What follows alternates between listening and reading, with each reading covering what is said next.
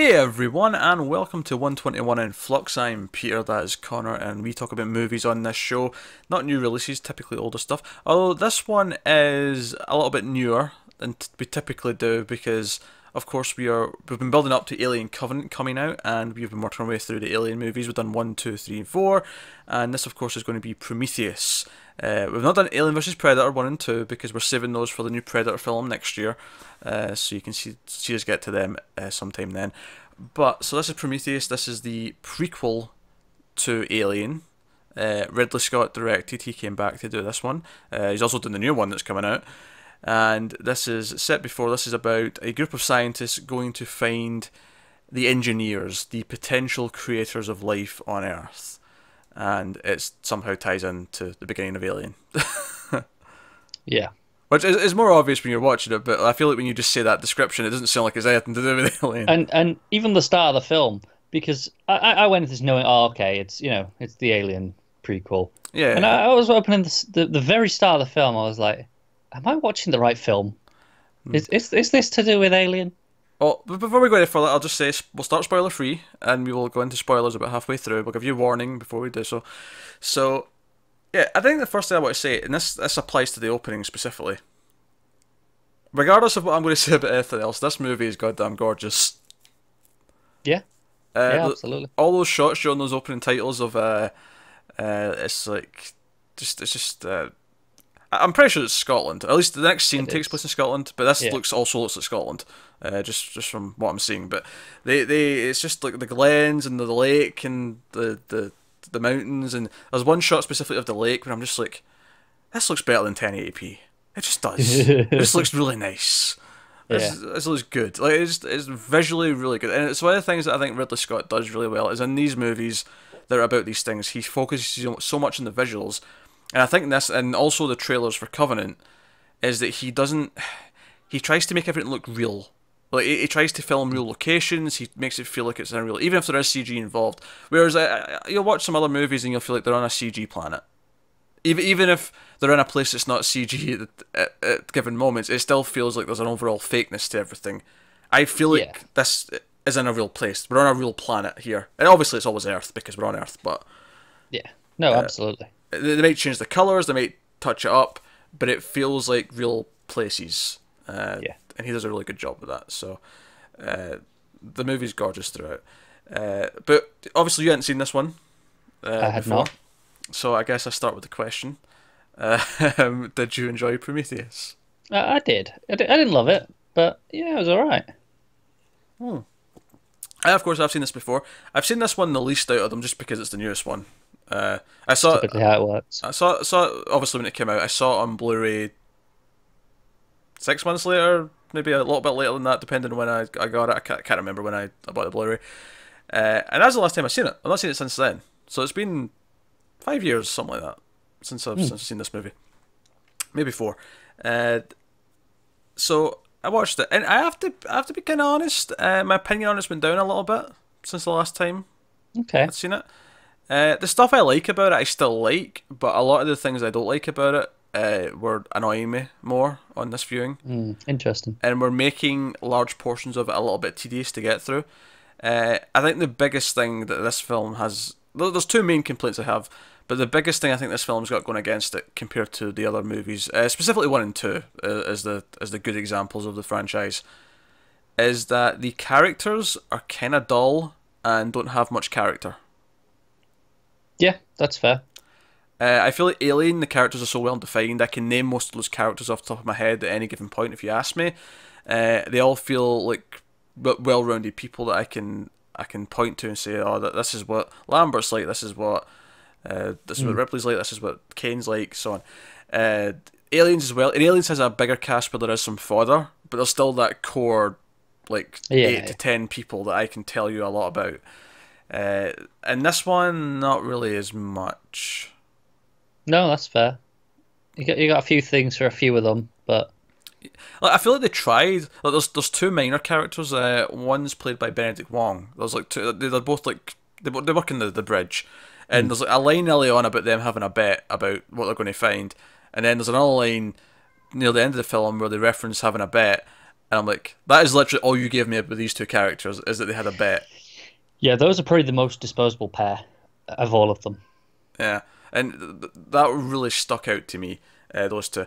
And then the rest, this movie's got a great cast. It's lined up from start to finish with people. We've got Noomi Rapace from the original Girl with the Dragon Tattoo. This was one of the first sort of English-speaking films I'd seen her in. We got Michael Fassbender, we got Charlize Theron, we got Idris Elba, we got Guy Pearce.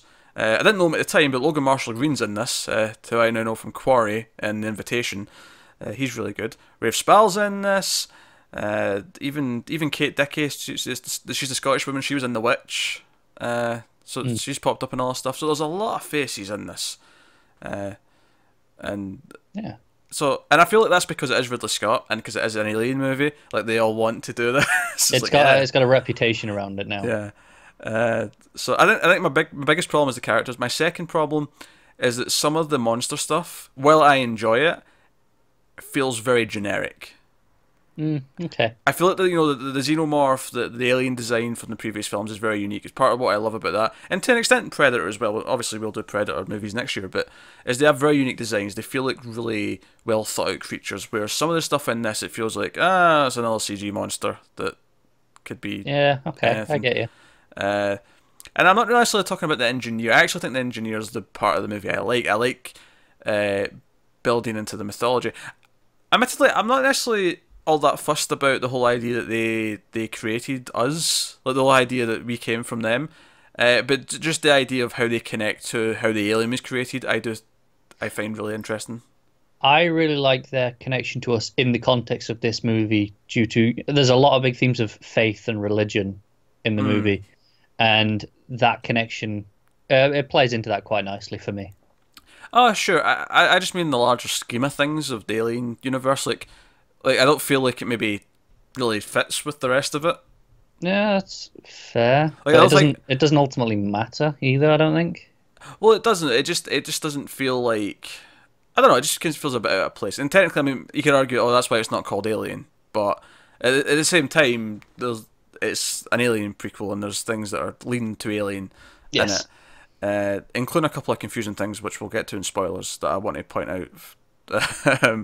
Some decisions that were made that I'm not sure why they were made, and it just kind of muddies things up a little bit in terms of what the intention is. How you'll know this better. I know what year this is set in. How long before Alien is this? Do you know? I can't remember the exact year. It's not a massive amount. I don't know the exact years off the top of my head, but I think Alien and Aliens, well, admittedly they're 50 years apart, but I think Alien's like 21 something. Right. Okay, that's a lot closer than I thought. Like, I don't know. Do you want me to look it up? I'll find it, hon. I'll find out. Because I want to know. Yeah, just because I know this was like 2093, I think, for the most of the movie. Yeah, because the first scene in Scotland's a few years before that, 2089, and I remember that because it's exactly 100 years after my birthday. Like, if I live to be 100, that'll be when I'm 100. Is that year? Yeah. So when people play the game of that's the stuff of this movie this year, you'll get to your 100th year and go, this is where Prometheus starts. It's even earlier than I thought it was. Oh. Alien, according to my quick Google search, Alien is set in 2121. Right, so that's only 30 years. Yeah, 30 years after this.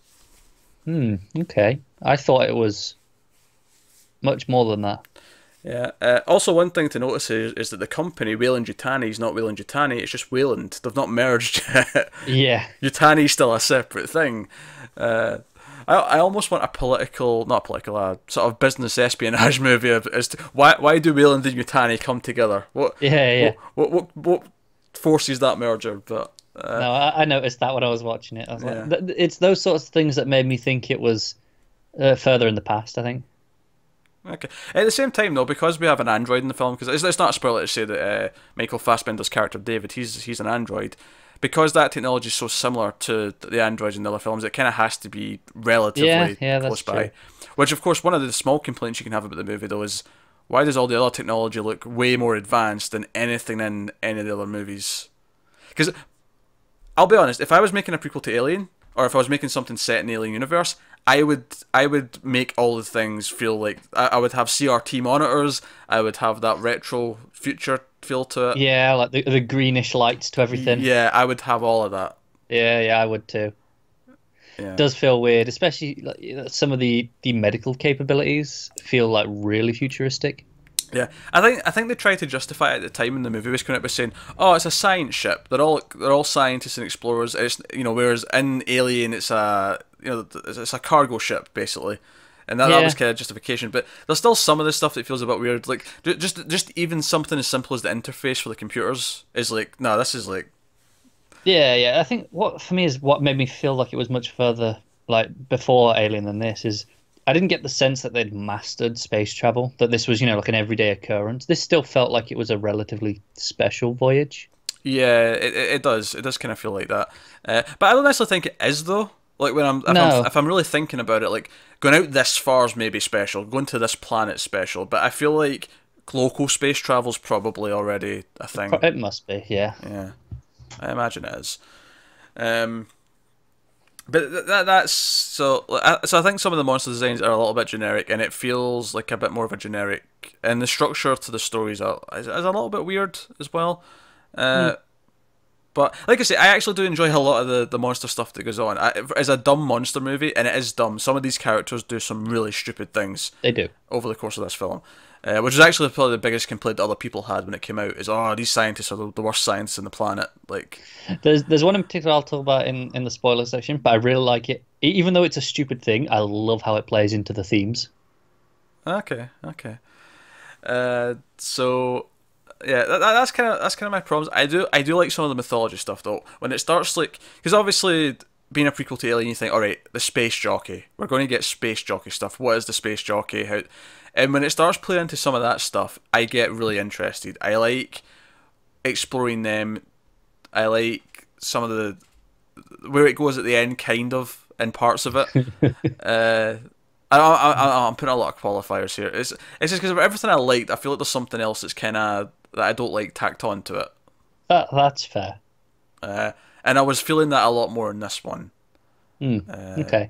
At this time watching it, I mean. So, so that's kind of where I am. Like I say, it's gorgeous throughout. I don't know if it has the same intrigue that something like Alien does, despite the fact that this is a group of people who are going there to discover things. It doesn't actually feel like anywhere nearly as exciting or as mysterious as Alien did. No, and I think that might be because they set out with the intention of like they're looking for something in specific from the start, whereas in Alien it just kind of stumbles across it, whereas they're going looking for answers anyway. So I don't think the intrigue works because of that for me. Yeah, I guess. Ultimately, I don't really care why though.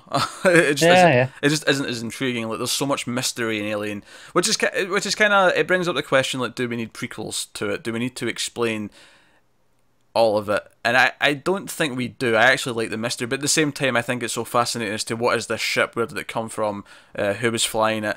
Like, those things are really interesting, but it puts all this other stuff into it, and like, I'm like, okay, I don't know if I need to know how Everything, we get to this. Like, part of the mystery of Aliens, what makes it so fun. But at the same time, I'm really interested in what space jockey is. So parts of it I like exploring, some of it I don't really like exploring as much. But I'm dancing around things now, so let's go into some spoilers. Oh, go on. I was gonna say I really like the music. It does a lot of cool things. Yeah, it's interesting. I think it very intentionally has similar feelings to the main theme in Alien, but it goes into more of a wondrous, like a intentional sort of thing. Like, because they're going to look for things, it starts off similar to Alien, but it goes into a more hopeful kind of thing. Yeah, it's more sure of itself instead of playing up the mystery like Alien does. Yeah, I think that's fair. Yeah, and also one of the things I said about how everything looked real. For the most part, that was true about the locations. Once some of the CG monsters started to pop up, they started to jar a little bit for me visually with everything else, because everything felt so authentic. Yeah, that's fair. But yeah, so let's get to spoilers. So full spoilers from this point on for Prometheus. So let's just tackle the big things first. Let's tackle the alien sort of biology and the mutations and kind of what appears to be the steps towards the creature that we know of in the Alien universe. because obviously we have this black goo that the engineers use, presumably to engineer life, because we see it the prequel scene at the start and the flashback to the dawn of time, basically, when the engineer's on Earth and he actually eats some of this black goo, and he disintegrates into the water, and that seems to be the blossoming of Earth life. Life as we know it came from this. Everything mutated from this in the water, which makes sense because we also know that water life is much older than you know, mammals and stuff like that. Like water life has been around for longer. Like fish were around during the time of the dinosaurs, as far as I know. I'm sure someone with life began in the water. Yeah, I'm sure someone with a much better understanding of all this biology and history can come in and correct me. But at least from my basic understanding, that adds up. So they have this goo, and when it interacts with life, it does stuff. It creates new things. It does wacky things, and it's David, and we'll get to like David's role in the movie, but he gives it to what's the character's name? Charlie, which is Elizabeth Shaw's character's husband or boyfriend, played by Noomi Rapace, and they have sex after he's been infected with this. He eventually then gets sick and he's infected, and they kill him because they don't want it to spread. Charlize Theron lights him up with a flamethrower, as you do. And she discovers the next day that she's pregnant. And she's already like 3 months pregnant. And it's also a big deal because she's told us that she can't get pregnant. Yeah, there's a whole thing about... Because they're talking about creating life, and her husband's like, creating life's easy if you know what you're doing. Because they keep pointing out that David's been created by them. Like, they've kind of created life by this point. And she sort of says, I can't create life. And obviously there's a difference between having a child and creating a new life form. But we're talking about engineering there's that word again, engineering. Engineering a new species is a different thing. But you can theoretically. He says it's easy, relatively speaking. So she's got this thing inside her, and we've been introduced to this fancy medical pod that can automatically do things and procedures. And she realizes there's something else inside her, and she fights her way to this pod, and she gets it taken out with a laser. It's in her womb, and something really weird about that pod actually. She asked it to just perform a C-section, and it's like, now we're only calibrated for male patients. Oh, I get that. That's because Wayland's on the trips for him. Sure, but it's maybe specifically for him. But there's a lot of women on the crew in general. It seems weird that it would. Okay, it's not for them though. It's not for the crew. Yeah, I got that because that was essentially the reason why Vickers, Charlize Theron's character, she has like her own lifeboat sort of section that has its own life support and all that, and that's where this is. I took that as that's really more for that's all for Wayland more than it is for her. Like it's under the guise that it's for her, but it's really for him. Fair enough. Yeah, that's what I was taking from that. Because they mentioned that there's only like so many of those things made, so I'm like, okay, he's the trillionaire, so he's the one who's bought it, obviously. So this sort of squid thing comes out, and it's like kind of disgusting and whatever, and it's left there, and it's almost like we kind of ignore it after that scene. Like the movie kind of forgets about it, so you know that it's going to come back later. Like it's going to be relevant later. So the whole idea that she gives birth to something that's been put inside her. Almost like the path to the alien species is also through human beings. Like this whole idea. So later on, when the engineer's coming after her and they're in this part of the ship, and to save herself from the engineer, she opens the door, and this thing's growing bigger. So again, the idea that this came out of her, and it's growing bigger really quickly. Like, in a few hours, a day maybe, or whatever, however long it's been. Now this is obviously where you get excited if you're an Alien fan, because you realise when it's grabbing the engineer, wait a minute, is this a giant facehugger? This feels like a giant facehugger. And it goes into his mouth like a facehugger does, and it essentially does that. And it's all just set up for the post-credit scene. Well, it's not post-credit, but it's the little tag scene before the credits play. Where it basically has a kind of a chestbuster-esque thing. And the beast that comes out of him is not quite the xenomorph that we know, but it's kind of forming, the mouth starting to come out kind of thing. It tries to do its long inner mouth tongue thing, and it only goes out a little bit. Yeah. So obviously that's building up the idea. And this is where I'm kind of like, I don't think I need to know how the alien mutated to be an alien. And I'm sure this is going to be relevant. I'm sure if I make a guess for the next movie, for Covenant, someone in that movie is going to be the first queen. Because we have to get to eggs. We don't have eggs yet. Yeah, I think it's interesting just while we're on that Covenant isn't named Prometheus 2. That's because Prometheus 1 wasn't that successful. It was okay, like in Yeah, terms of financials. They're like, no, Fox like, no, if you're doing more aliens in the title, pretty and much. there's a goddamn alien in the movie, right? So I think that's why that is. But yeah, so I don't. This is where I'm like, okay, this is maybe like. There's nothing wrong with it. It's not. It's not like, because one of my big problems with the Star Wars prequels, just as the big famous example of prequels being shit, right, is that it demystifies a lot of things in the original movie. I don't think this demystifies the alien. I don't think it makes it any less intimidating or anything like that by knowing that because everything in this movie is still dangerous. Like every single creature's like full on, I will kill you, including the engineers. And but because that's what Star Wars did. Star Wars kind of takes Darth Vader and it's like, oh, he's now all I can think of is Hayden Christensen talking about sand. Whenever I see Darth Vader on screen, like, you've taken the mystery out of the character. Like it doesn't do that, but I just like, I don't really need to know like how many mutations the alien goes through and stuff. Like it was kind of fun the first time viewing because I was like, oh, this is like a facehugger and this is this. But I'm only excited because it feels like fan service more than it does like essential story, and I think that's a bit of an issue. Where I'm really interested though in terms of the mythology, if we're going to expand things, it's like the playback. I don't know why the hologram's playing back. Admittedly, it never really justified why the hologram started playing for me, but. We see this hologram of these like in their full space jockey outfits, the engineers running through the shit like something's going wrong. Like one of their life forms is like they've accidentally created something that's too dangerous for them to control, and that's what's killed them off. And obviously we've got the one alive in the cryo chamber, but. Like this is where it gets interesting for me. It's like the engineers like doing their thing and them having these depots and the fact that the creatures in this goo are weapons of mass destruction. Yeah. Because oh, go on. I was just gonna say I find it interesting that the engineers created something so different to them, whereas obviously we see them create humans and the idea that the DNA is even the same and like we're made in their image. Well, that makes sense though because it mixed with them. Because the one engineer takes it and everything spawns from them. Yeah, exactly. Which I figure that's how they, that was their process. Yeah, well, like I say though, the aliens.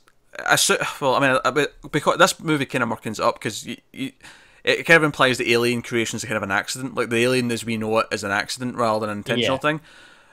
But the way I understood it, and the way because this is funny because back in the 1999 DVD, there was a Ridley Scott commentary track. And he talked in that commentary about, and this is obviously like 13, 14 years before Prometheus happened, he talks in that commentary what he thinks this ship is and what the alien is, and he calls it a weapon of mass destruction, and that whoever had this ship, and now we know that's the engineers, this was a weapon for them against something else. Actually, I read a really cool theory on the internet once. This is not an official thing, this is just some fan had this crazy idea, that if you combine the Thing, have you seen the Thing? Yeah, if you combine that universe with the alien universe, there was this weird theory that the engineers created the alien species because it's the only thing that could fight the Thing. Because the Thing tries to assimilate everything it touches. Yeah. I did like that. Obviously, it was propositioned at one point that maybe the aliens were there to clean up the mistakes. Rather than being a weapon of mass destruction, they're just a cleaning device. It's going, oh, okay, nope, that didn't work. Well, Let's just clear up. It's kind of the same thing. It is, but you know what I mean. Their attitude about it's maybe a bit different, but it's essentially the same thing. It's a weapon that'll kill life. Yeah, the ultimate purpose is the same, but just the motivation of it, I think, is what's different there that makes it stand out for me. Because if you've got a cage full of lab rats and you take a flamethrower to it, that's a weapon of mass destruction to those rats. Okay, let me put it this way: with weapon of mass destruction, it's more the enemy can fight back. It's there's actually there's a threat. Sure, whereas here it's just like cleanup. It's just disposal. It's just an efficient way of cleaning. Okay, sure, but again, that's a perspective thing. That's just from their point of view. Yeah. To us, that's still a weapon of mass destruction. Like it's still this devastating thing that will completely wipe out life. Because that's ultimately the threat at the end. Is they realise that this ship, this stash of weapons was supposed to go to Earth. So were they going there to clean up their mistakes, and that plays into the themes of the movie and all that. But I kind of like the idea. I always like the idea in Alien that the aliens themselves were the weapon. Like they were designed to be like unstoppable. Yeah. And obviously that this ship crash landing. Now here's something to point out. This is something that confused the shit out of me at the start of this movie when I seen it in the cinema. Actually, so when they mention where they're going, because they're in the sort of the basketball area. Which, by the way, I laughed when I was watching it this time because I was like, wait a minute, basketball again? Like, yeah. Is this going to be a running thing now? There's basketball in all the future Alien movies. David's doing his twirls and just not dunking it, but he's doing like 3-pointers while he's on a bike from like across the hall. Although unlike Alien Resurrection, I'm convinced there's CG involved in this shot. Like in Resurrection, I'm pretty sure Sigourney Weaver had to nail that shot, that from behind shot. Whereas here, I'm like, nah, they just CG'd the ball in. Probably the magic's gone. Like I'm seeing behind the curtain. It's too easy now. maybe, but Fassbender, he's a very talented man. He is a very talented man. I wouldn't put it past him. I don't know if basketball shots whilst on a bike is part of his skill set, though. I wouldn't put it past him. Anyway, where was I going? I was going to make a point. Oh yeah, the confusing thing for me. So they explain they get the couple up, Shaw and Charlie, to explain why they're there. They're looking for engineers. We found these things in caves. All these different civilizations all had the same pattern for the stars, and so it's clearly a map to go there. A little bit of 2001 there. You know, they're challenging us to come and find them. Which they're not. It turns out the engineers don't give a shit about anyone. They're just coming back to wipe us out. But again, so the thing that confused me. So they show where they're going, right? It's a planet near this gas giant, and I'm like, oh right, here we go. This is going to be the one from Alien. This is LV-426, and then it came up saying LV-223. I'm like, what? Yeah. Why? Why is it not the same one? This is stupid. Because obviously I got into this movie. I've seen the trailers. I'm like, okay, we're going to get that ship. We're going to see it crash. It's going to crash, and that's going to be the one they find in Alien years later. Yeah. Right. I thought it was going to be more directly tie in. Instead, at the end of the movie, no. We've not got to aliens yet. The ship, one of the ships actually does crash. It crashes on almost in a very similar way to the ship that they find in Alien, but it's on a different planet. So it's not that's not the one we find. No. So we have that. We end the movie with David's head and Shaw flying off to find where the engineers come from. Yes. And that's how we end the movie. And it's like, oh right, okay, so this didn't even remotely get us to Alien. We have bits in between to get to. And honestly, for a couple of years, it felt like we weren't even going to get that. It didn't feel like we were going to get another one. Yeah. So. No, I get that. I don't know if I have such a problem with that. I mean, it's told me, okay, these are what these ships are. This is, what this race is. I don't need to. Do I need to see the specific one? Like, you were saying how you don't need to see everything. I get what it is now in concept. When I go back and watch Alien, I'll go, oh, that's one of those. Do I need to see that specific one crash there?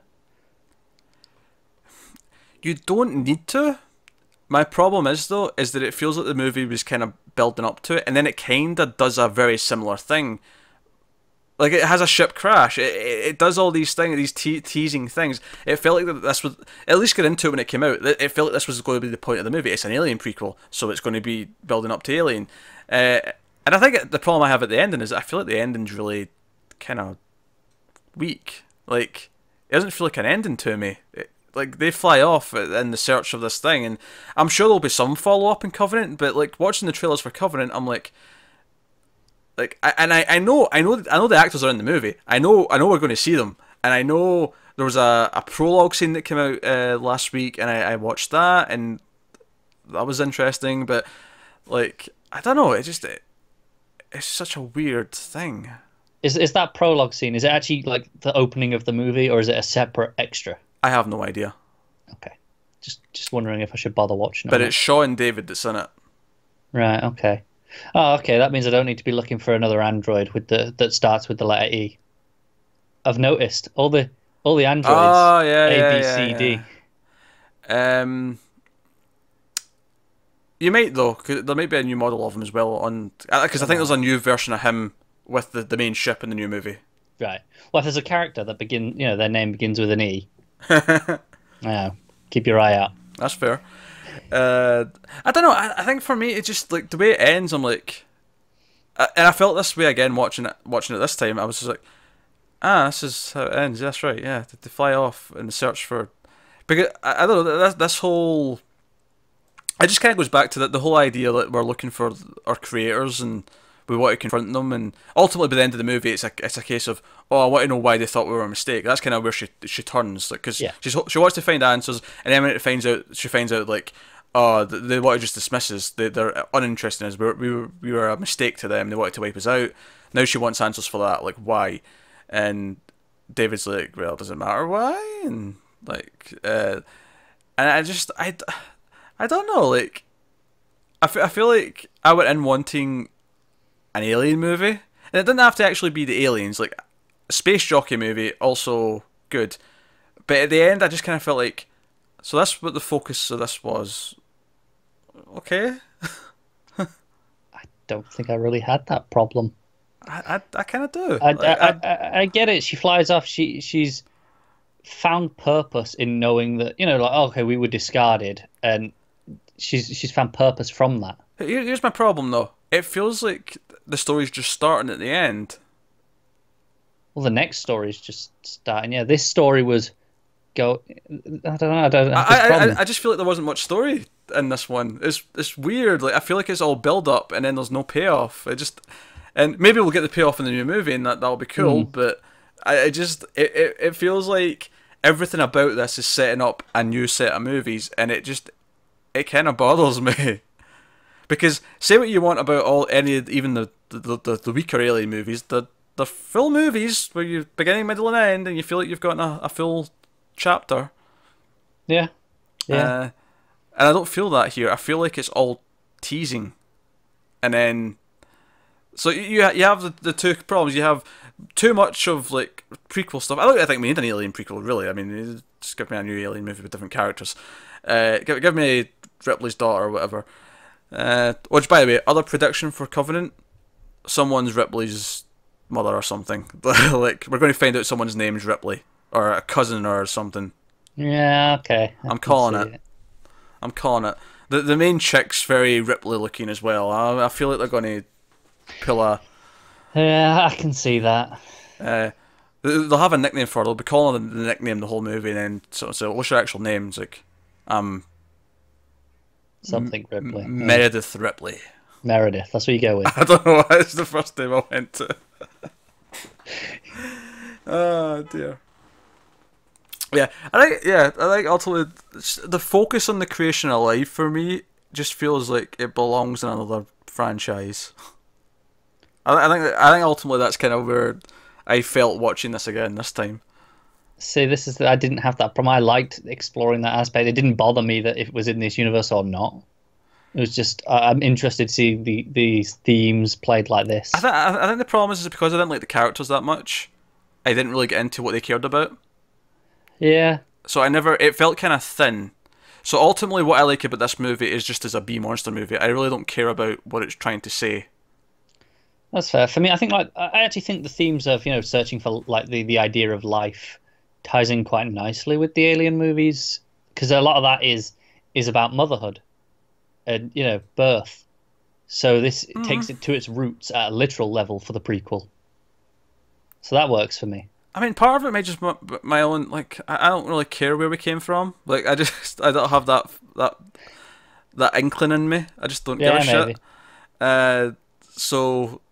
But I just don't find the characters that interesting. So I don't care if they want their answers. So, because after they go down the first time, and it seems like, it's just another tomb. Because that's something that Charlie says. It's just another tomb. Like, I thought we'd find them and whatever. And he starts drinking because he's disappointed. And I'm like, am I supposed to care that you're disappointed? Am I supposed to care when you're burned alive because you're infected? Because I didn't. No, I can't say I cared that much about those things either. Yeah, I didn't. David's kind of interesting. Yeah, I think he's really interesting. The idea that, when we meet him and he's watching the movies and learning how to be a person. And he's modelling his hair after David Bowie and Merry Christmas, Mr. Lawrence. Yeah. Yeah. I liked that sort of aspect to him. That really gave him some depth. He's an android, but it's like the way he's trying to act more like a person. Even when when he puts on the suit to go outside, and they ask him, it's like, well, you don't need that. And it's like, yeah, but to fit in, and it's the sense of belonging. They honestly, the one thing that I did like technology-wise that felt like it was a bit more primitive was the cryo sleep, because they all felt sick after they woke up. Whereas in the other movies, they were just kind of groggy. Yeah, like that's true. That's the one thing that feels like they specifically said, no, this is worse than what it was in the others. So that was a nice touch. I appreciated that. But yeah, so here's a problem that I know a lot of people have, and I kind of have it as well. see towards the end when the alien ship's coming down after Idris Elba and his crew have sacrificed themselves to stop it from getting to Earth. Why don't they just run to the side? Yeah, just run. Yeah, just. I feel that that's not unique to this movie. I feel that in every time there's something falling like that, they never run. No, to the but side. see the thing with the other stuff though, like at least in other situations when it's a building or something, it feels like the thing's wider. So I get they don't think they can make it in time, but this is such a thin, relatively speaking, ship that's rolling towards them. And the thing that makes it worse is that then Shaw does it. Shaw does it in front of Charlize Theron's character, and then she still doesn't do it. Do you know what? Okay, here's how I was justifying it at the moment. Don't get me wrong, it is a problem. It bothered me as well. The only way I could justify it is so they were going, right, okay, this is going to stop rolling at some point and it's going to fall. And they're going, if we can keep running before it falls, we're safe. But if we move to the side and then it falls, you go splat. And because it's curved, you might not, no matter where you run to, you might still end up at it. So yeah, the scientists are idiots. Like, yeah, we should probably talk about some of the other stupid stuff they do. Yeah, they touch things they shouldn't be touching. No sense of like protocol or safety. Yeah, the one that I think a lot of people would, I assume what people were bothered by, but I quite like is when he takes off his helmet. Aye. I really like that because again, it's this act of faith, this leap of faith that he takes in the opinions and the data and his own ideas. It kind of ties in with the themes again for me. That one. A lot of the others are just stupid though. Yeah. No, I can kind of let that one go because it at least works from a character perspective because it's his own exactly. Yeah. Sort of arrogance almost. It's like, oh, I must be right. The stupidity of the characters doesn't bother me so much if it's just a dumb monster movie, and that's kind of how I treat this one. It's a dumb monster movie that's a little bit too long actually. Because that was another thing that. Is that I thought there was something overly simplistic about the design of where they land. Like they literally land in a straight line in front of the place they keep going to, and then they go to and from that place multiple times. Yeah. It felt really simple, in that sense. Okay. I don't know. There was just no any Alien. And I don't want to just keep comparing it to Alien, but like. They land the drop ship and they have to go hunting to find the ship that they had the signal for, and it feels because it's night, because it's smoky, they're searching. There's a sense of whatever. Where in this movie they literally get into the planet and within 2 minutes go, hey, that looks like it was built, and they land in front of it. Yeah. The idea that that's kind of why it excuses that it's straight, because that was the whole purpose. Because that's how they tell. Oh no, I know, but I just there was something just so uninteresting about the whole. The way they just land in front of this thing, and then the whole movie's them going to and from this one location. That's very fair. There's no sense of varying things up or whatever, and and I'm not gonna lie, Guy Pearce in old age makeup for the Wayland who's there, also didn't really work for me all that much. No. It just felt a bit silly when he like popped out and he had all this old makeup on. Yeah. I was wondering, is there a reason they had to cast someone and put the silly amount of old age makeup on instead of just casting someone older? There was a viral video that went out where he was younger before the movie came out. But they didn't plan that for that, surely, because they'd have just gone, well, let's not just they didn't go, all right, we're going to cast someone younger. Connor, I'm just telling you what happened. No, I'm don't just know. saying. There is no way they cast someone younger to make him look older just for the sake of going, we can do a viral video later. I don't know. Maybe they had thoughts that they might do a prequel where they'd have him be younger. I don't know. But maybe. Yeah, it's Guy Pearce in old age makeup. Yeah, it was kind of goofy. And everything with him I wasn't super into. There's just a lot of things about them. Do you know what it is? It's just there's a lot of just core ideas that I just don't feel.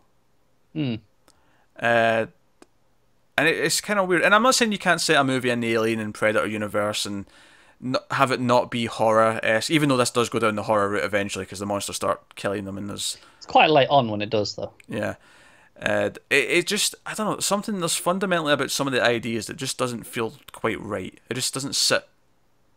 Okay. And then and that would be okay probably if the characters were interesting and they felt developed and I cared about what they were trying to do. But instead, it's very on the surface. They just kind of, we're introduced to these characters at the start. They're in a cave and they look at a mural and they're like, "Oh, we're happy," and they hold hands because they're going off to fight. Like, I feel like, yeah, they drop one line about her not being able to have kids, and there's like that one scene of her with her dad where David's looking at her dreams at the start. Yeah. But that's kind of it. There's like very little like character with her. Oh no, absolutely. And she's the main character, and that's how much we get of her. Everyone else is even less. Yeah, that's fair. There's characters are probably the weakest part of it for me, where they're all kind of throwaway. And that's not to say you need a lot of information per se, because I think if you again look at Alien, I don't think you get a lot of information about any of those characters, but you feel like you know who they all are. They feel familiar with each other. You get little things from the performances, little tics, the way they interact with each other.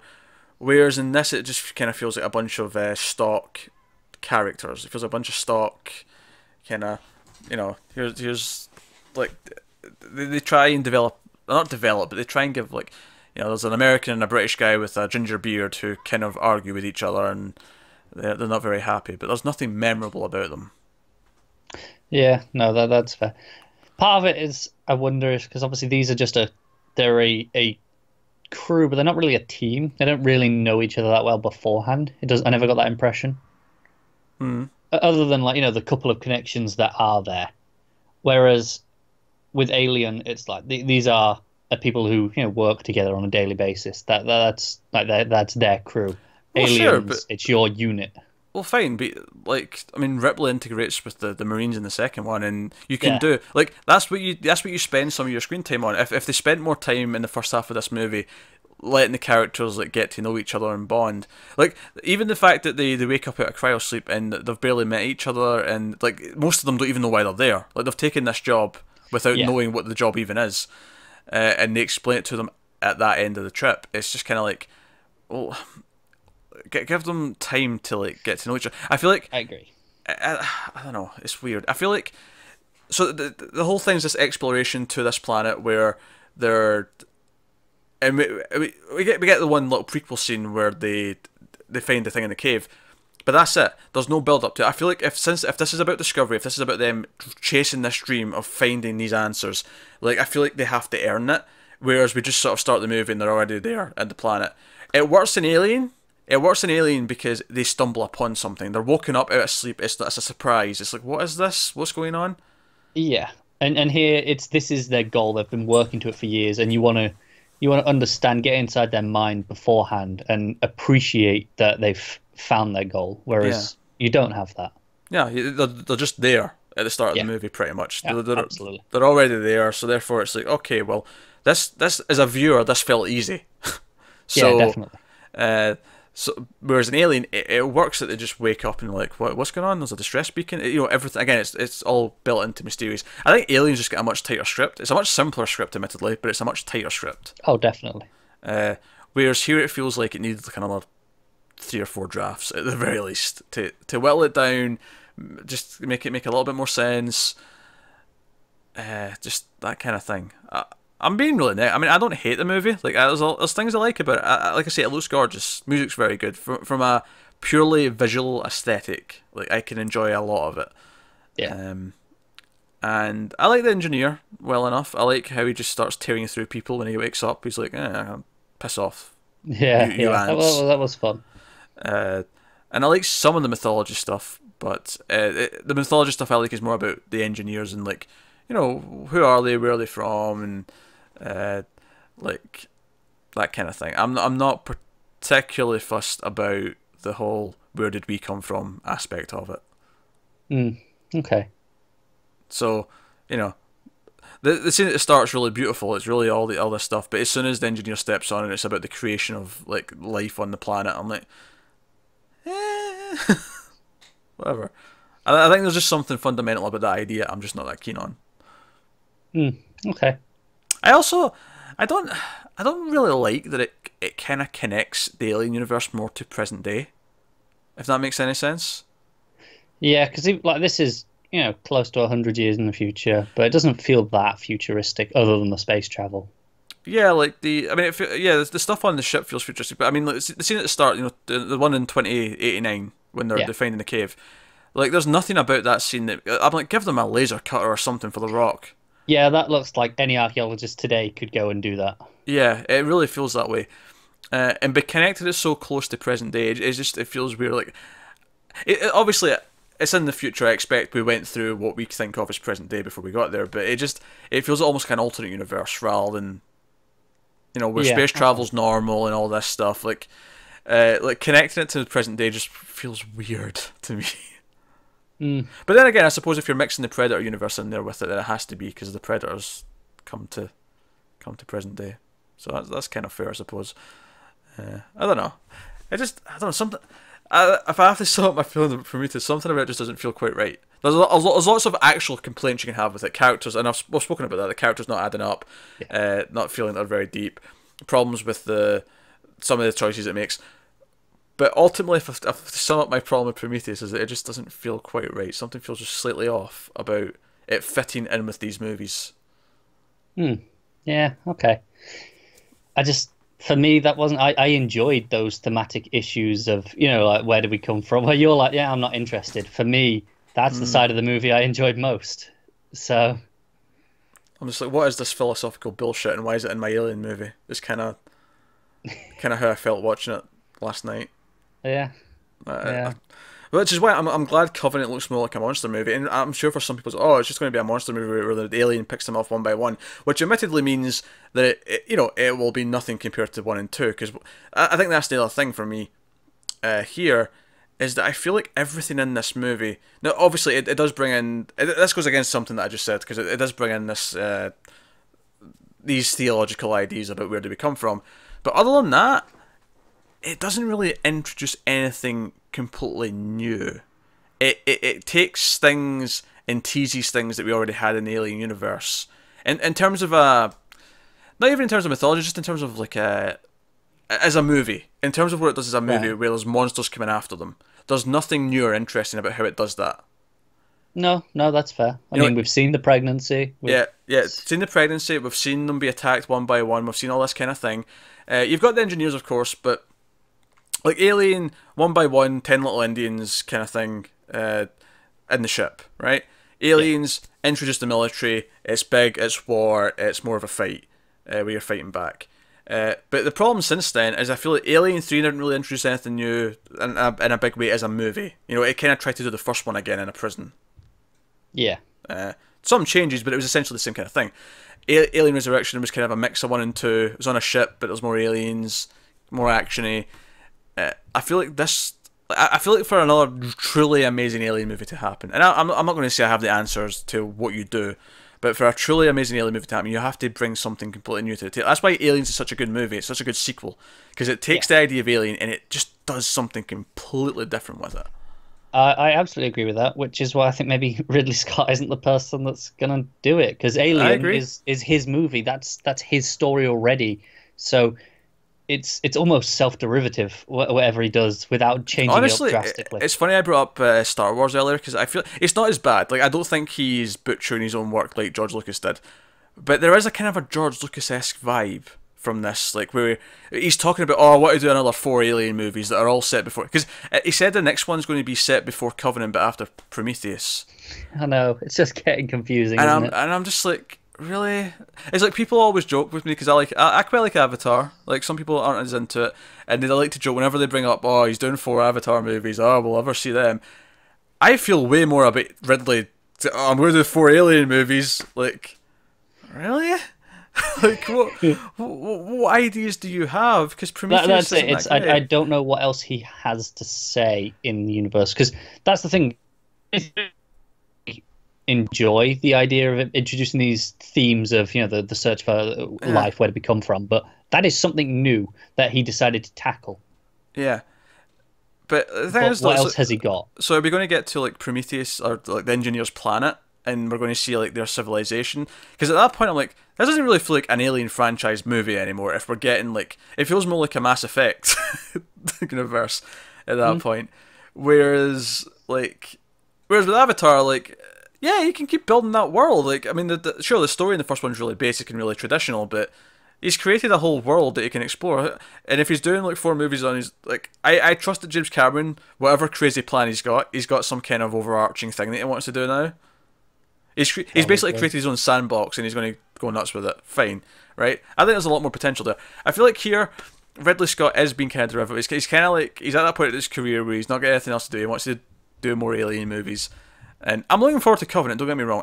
I'm looking forward to it as a B-monster movie. I'm looking forward to having an alien killing things off, and I'm going to have fun for that.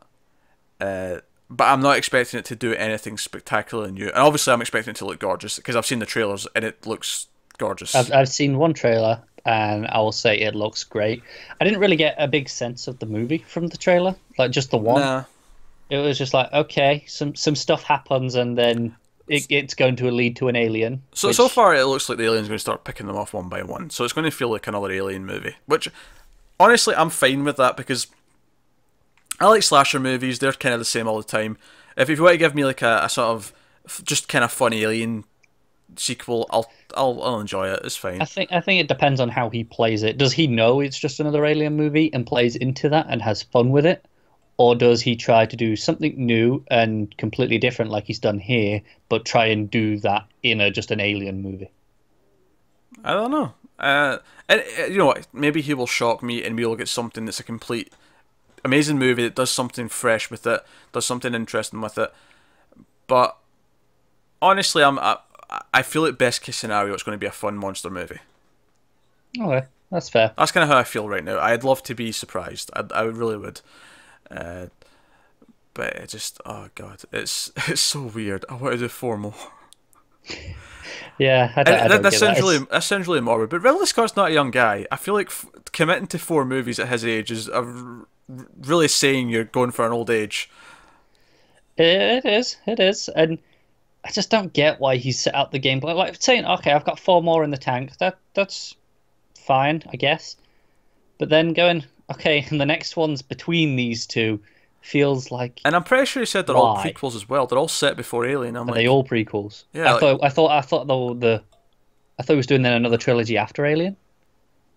Maybe I could have sworn it was all prequels, but either way, like, if it is all prequels, it's just kind of like, how much do you want to tell before it? Like, it does this thing where you kind of. Like, there's a certain amount of stuff that is just kind of like, I accept this as backstory, or I accept this as mystery, and by over-explaining it, you take away from it, almost. And what I don't want to feel like after I see some of this stuff is where, like, I want to just ignore this now when I watch Alien, because it just ruins the feeling I have when I'm watching it. Kind of like how I feel about Star Wars, kind of like how, I don't know, this is kind of a different thing, but like how the Halloween remake, like the first half of the movie, is just all this backstory that the original didn't have. And it's just like, all you're doing is watering down what was there. I feel like part of me feels like he doesn't understand why his own movie was good before, in his old age. Maybe not. And it's funny you mentioned Star Wars so much, because obviously if he does go, right, this second trilogy, because obviously it's 4 movies, so it'll be like 2 trilogies essentially, because that first one is between Prometheus and Covenant. So that's a trilogy, and then there'll be another one. If that's after Alien and Aliens, then you've kind of got the original era, and then you've got the prequel stuff, and then you will literally have a sequel trilogy as well. Here's what I would do for a third Alien movie, right? Let's pretend everything else didn't exist. Even everything else can exist, you can still do this. Like, this is not something that you couldn't do now because all these other movies exist. But here's what I think, and I think I mentioned this in Alien 3 review probably, is after Alien and Aliens, you get bigger again. To me, what you do after Aliens is you have the aliens, not necessarily on Earth, it could be on Earth, but you have them in a city. Or a big space station with a lot of people. You make it a big event where it's not closed off. Like, Alien, closed off, just those people. Aliens, bigger, but it's still closed off in the sense that there's no one else there, none of the rest of the world know about it. But I'm talking about either on a big space station or a city on a planet, you have the aliens get out, and it's a big cataclysmic event where the media knows about it. People are talking about it. I actually think that would be very interesting in today's world as well, given, all the political stuff that, a lot of movies reflect, and especially TV because it can do it a bit quicker, and play up that. How does the media react to these events? Yeah, there's this monster that seems to be killing people one by one, and like, where does it go to? And like, the idea that you have to try and save an entire city, like, you go bigger, you do something more different with it, and I feel like that's how you make it something completely different, because ultimately we've seen an alien sneak about a ship and kill a small group of people. Yeah, and we've seen them kill a medium-sized group of people. Yeah, on a sort of small colony in the second movie. I feel like that's what you do, and yeah, I don't know how exactly you write that from the get-go because it's different, but that's kind of the beauty of Aliens, is that it was different. I don't think anyone after the first Alien, other than James Cameron, had those ideas for where to go next. No, and I think it's why, if you go back to our Aliens review, it's why we said that's why it works so well. That's why it's almost hard to compare it to Alien and say which you prefer, because it took the idea but then just did something so drastically different that it's its own entire thing, whereas everything else since then has gone, okay, let's do something of this, something of that, where it hasn't gone, let's just do something else. Yeah, and the funny thing is I would respect the whole where do we come from thing and like that side of it if they really committed to that being the movie, but I feel like a lot of the movie is still just borrowing from Alien and Aliens and hinting at those things, and it's sort of relying on a bit of fan service here or there, and teasing things from those movies rather than sort of standing up on its own. Whereas when you watch Aliens, you're not going, oh, this is just copying things from Alien. It's got its own ideas, it's got its own thing, and it's doing with it. So to me, what you do with Alien is you take the creature, or a lot of the creatures, and you put them in a new place that's bigger, that'll be a different story, because the aliens breaking out in the middle of like New York and like gradually taking over more of the city, that's a story. That is something we've not seen yet. That is completely different to anything we've seen in the movies. And to me that's and that's not to say you can't do something smaller again. You could. There could be other things you could do that would make it more interesting. Maybe you do have like the xenomorphs with the engineers popping up, and you do something with that, or you, like, whatever. But it's. I think I'm intrigued to see what Covenant is, because as much as you go, oh, it looks like it's just Alien, I don't think he wants to do just that. I feel like he's going to try and do something more. Probably, but the trailers certainly don't show that though. The trailers they don't. Are very much slasher movie-esque in the way they show them just getting picked off, and they are, and I feel like maybe that's someone gone, hey, maybe Prometheus didn't sell because we showed too much of the other stuff. Let's just show, hey, look, it's Alien. Yeah, that may be the case, and I'm curious as to how that'll go. This is actually the funny thing, is obviously I was really hopeful getting into Prometheus. I was like, oh, hopefully this is like the obvious third best one. Like I'll come out going Alien, Aliens, and Prometheus. That's the trilogy. Like that's the one I'll watch with them. And ultimately, it's okay. I might even enjoy watching Resurrection a bit more. Oh, I definitely don't. And that may be just a bit of nostalgia, but honestly, I think Resurrection doesn't stick out as much to me. Whereas Prometheus has these things that I don't. Prometheus looks better. Don't get me wrong. It looks better visually, certainly. But like, I don't know. So going into Covenant, I'm just kind of like, I don't know. Expectations are kind of muted because of Prometheus. And yeah, I'm just at a point where I'm intrigued. I'm like, all right, what have you got for me to just like going in knowing, okay, you've got 4 more planned. What have you got with this one to justify that? Oh God, I hope. Now that you've said that, I really hope. I hope it's not just teases for next things. I see if this ends on like a cliffhanger, and it's like it's one thing if it's a cliffhanger that just feels like an extra thing on top of the story finishing, fine. But if this feels like kind of like Prometheus does, where it feels like it all builds up to just set up more stuff, I will be pissed. This needs to have a conclusive ending for me. That's fair. For the characters, certainly. It needs to feel like I've had a story that had an arc. Whereas in Prometheus, I don't really feel like there is like a story that has... Well, I mean there is, but it's not... Like, she has a bit of an arc, but she's so thin as a character that it's just like, Yeah, and I ultimately, like I say, because the story that is there is tackling with themes you're not as interested in as the other stuff, kind of takes away from it for you. Because it's not as personal. I don't care about. Whereas in Ripley, any aliens and the whole theme of motherhood and like having this new daughter to try and protect and look after, to give her purpose, like all of that stuff is so interesting because I care about Ripley and I care about what she's going through, and it's so well told and well seeded throughout the film, and it's more subtle than Prometheus. Prometheus is very upfront about what it's talking about, but it doesn't actually have the depth. It's all surface level, even though it would actually be way more interesting if they didn't talk about the stuff in the movie. If it was just there as an underlying theme, I'd actually be way more interested in it. That's fair. Way more interested in it. It's kind of like 2001: Space Odyssey. That's a lot of that's about life and where we come from, but I find it way more interesting because it's not flat out just saying it. It's giving you the ideas and letting you come up with that. It almost goes back to the whole what you don't see is far more scary or mysterious. So the idea of just flat out giving me answers is not interesting, but just giving me hints where I can speculate and go, oh, maybe it's this and maybe it's that and whatever. See, for me it works because obviously we go, okay, so the engineers created us, but what about them? That's even a line in the movie. Yeah, exactly. To me, the mystery of it is far more interesting than the answers for some stuff. To me, like, whenever a movie shows like heaven, say, when you actually show me a physical heaven, I just think it feels goofy. To me, the mystery of there being a heaven is far more interesting, fascinating, and less goofy than actually just showing it. Once you actually just show me it, I'm just like, this just feels like fake now. It feels like you've got some stupid guys in some robes in a cloud set. Like that is fair. You know, it goes back to that whole thing. Like, we're 3 dimensions, we can't envision what a 4th dimension is. You know, a 2-dimensional stick man can't envision what a 3rd dimension is. To me, that kind of stuff should be something we can't possibly even envision because it's outside of our realm.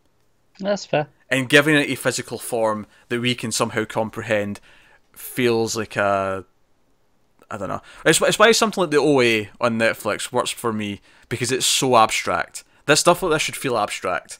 And by giving it set answers, I'm just kind of like, Fair enough. I mean, there's no arguing with that. It's just how you feel on the topic. Dear.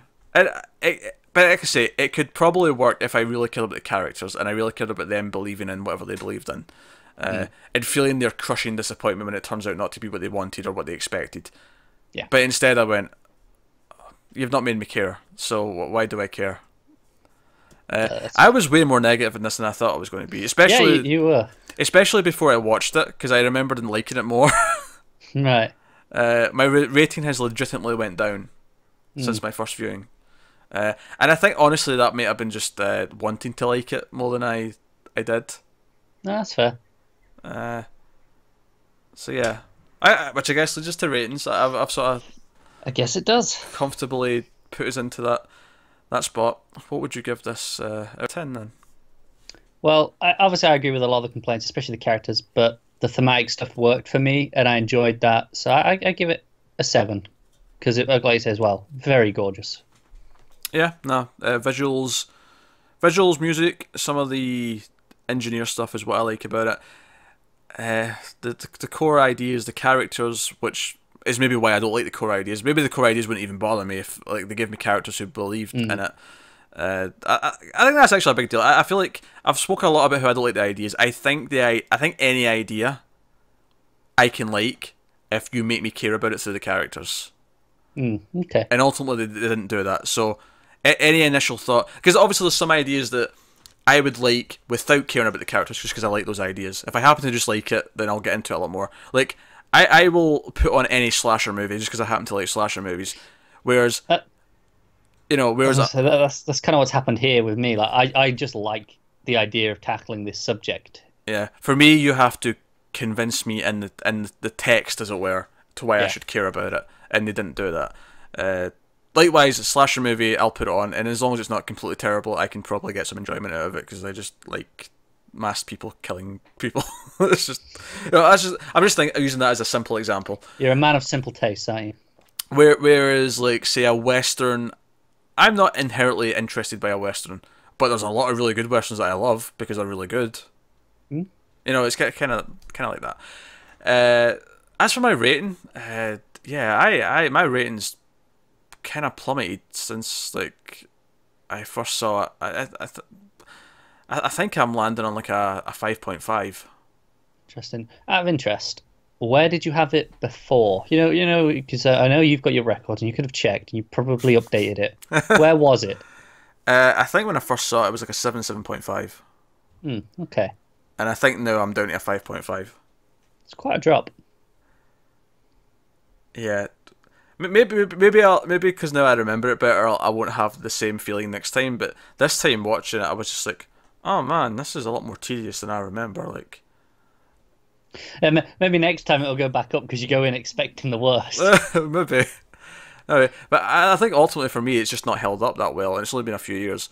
Whereas Alien and Aliens, they like. Oh, obviously, like I gave this a 7, but it's I enjoyed it. It's good enough, but it's definitely not a great. It's not. It doesn't stand the test of time like those two 10s. Yeah, I honestly, I think I'd be curious to see what you think about this in a few years if you watch it again, and like, has it went down a little bit? Has it felt like it's not? Because I think on a rewatch, a lot of this is a bit more tedious because you're just kind of waiting to get to the good stuff, and the characters are not interesting enough to maintain your attention. That is possible, yeah. Whereas at least the first time through, you're sort of discovering what's going on, and you're paying attention for details, and you're doing whatever else. But no, that's Prometheus. Let us know what you thought in the comments below. Like and subscribe, all that stuff. It helps us out a lot. Get us on Twitter at @mailed_fuzz. Obviously, we will have an Alien Covenant review up in the very near future once it comes out. That'll be a 1.21 gigawatts video though, because that's a new release. But all the same, it is coming. So yeah. So thanks for watching once again. Get us on Twitter at @mailed_fuzz for channel updates. Individual Twitters, I'm at Wibble89, Connor's at ConnorRyan94. But that's us guys, so thanks very much. We will see you next time.